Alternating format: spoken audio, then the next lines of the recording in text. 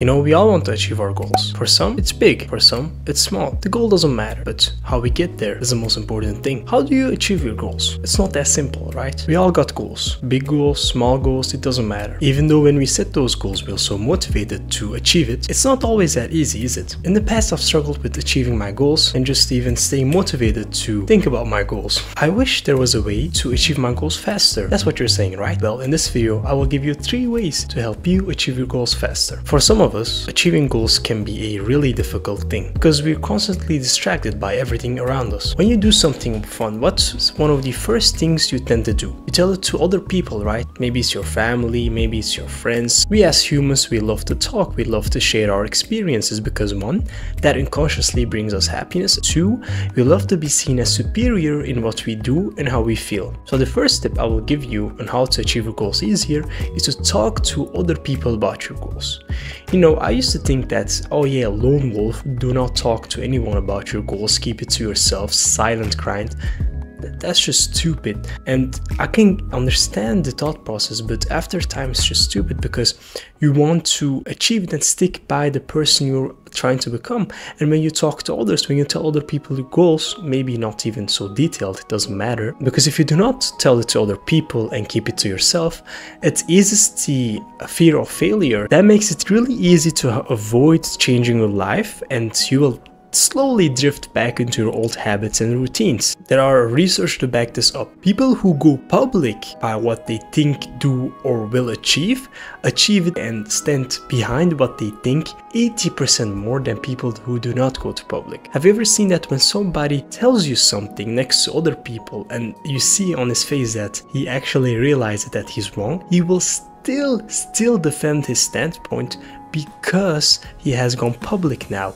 He will feel ashamed if he would admit that he was wrong. So we can use this to our advantage and tell people our goals, not to seem like superior or something. If you want to do that, I do not advise it, it's not good, but to stick by our word and do what we have told other people to do, and psychologically this will also come unconsciously to you. Also, support from people who are closest to you is just a cheat code to achieve your goals faster. By research, people tend to find difficult tasks 15% easier when they have their companion or friend next to them, so it makes a kind of sense. So the first step you will do right now is to go tell your mother or father or brother or your best friend that your goal is to X. Just tell them what your goal is.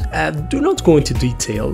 You don't need to. If you want to, of course you can, but just go talk to them about your goals. And also keep this mindset of keeping it to yourself, silent grind. Keep it out of your mind because it's not good on you in the long term. It will help you to stay motivated in the beginning, but by experience I know it's not sustainable. When we think about achieving our goals, what do we think of? The first thing I think of is, what if I do not achieve it? So what happens? I don't even start with the task. I just say, I'll do tomorrow. I'm too scared, in all honesty, to start now because I do not know what to do. Whilst if I thought about the benefits of achieving a goal, it would be a lot easier, and not like fantasizing about anything or saying, oh, when I will reach, oh, I will do this, that. No, keep an objective list of the benefits you will gain after achieving your goals. It would also not help you to visualize and fantasize about achieving your goals 24/7 and not take any action. That's one of the worst things you can do to your future and yourself at this moment, because then you only fantasize and you become a daydreamer. You do not take any action, which leads to you living an unfulfilled and brainwashed life. So what you can do is to take a paper right above the goal you want to achieve. Maybe it's just becoming a millionaire or buying your first car, or I don't know, getting jacked. It doesn't matter. Do not write what would happen if you would not achieve it. Write the benefits, objective benefits, and also how you feel. So make it a little bit subjective too, on the benefits you will gain after achieving it. And look at this list every couple of days to remind yourself what will happen if you work for your goals every single day. This is a cheat code, okay? Sometimes we forget why we even start or want to achieve a goal. So looking at this and telling yourself, wow, these are the benefits, I gotta work for it, is just so easy and simple. and it will help you, I promise. We love rewards, right? You love rewards, I do, everyone loves it. That's just something that makes us feel better. Whether it's a piece of chocolate or I don't know, whatever it is, it doesn't matter.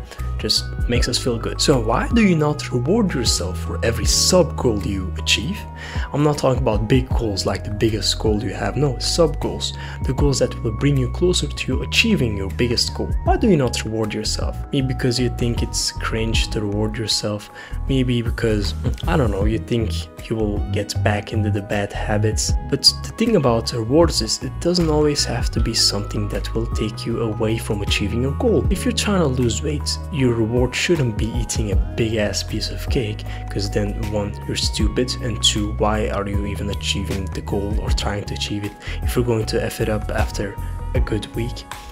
No, the sub reward can be something simple and preferably have nothing to do with the actual goal. Let's say you want to get your first million and you just worked really hard and the whole week you made $1,000. Perfect, right? That's a really good beginning. I mean, a lot of people want to be in your situation, so let's reward yourself. What do? Do you just take a week off? No, because then you lose the opportunity to make another K. Do you take a day off? Maybe, but that's not really a reward because you love working, right? Because it's achieving your goals. Maybe you can just, for one night, go to watch a movie with your friend. Go watch that Barbie movie. I don't know, go watch or go to the theater, it doesn't matter, but something that is small but will make your day. And I advise you to invest into experiences rather than materialistic rewards, because experiences actually make us happier. Also, common sense, rewarding yourself for these sub goals gives you something to look up to. Like, you actually become excited to achieve that sub goal, and you take the willpower out of it, you take the motivation out of it, and it's just like, yeah, I have to do this to achieve this. Simple, let's do it. I mean, I used to be a person who wouldn't reward himself because I thought it was cringe and a man shouldn't reward himself, but I've seen that if you do not reward yourself and take the time off as a reward that's needed, you will become exhausted and this thing would not make you happy anymore. So it's crucial to reward yourself every once in a while. Maybe every week, every 2 weeks, every 4 days. Find it out for yourself. It's just something personal, and I believe in you. So the thing you have to do now is to implement these 3 things. If you do these 3 things, I promise you, in a couple of years, you will see yourself have achieved your goals, just chilling and setting your next big goals to achieve. Thank you for watching, and never forget that happiness is achieved.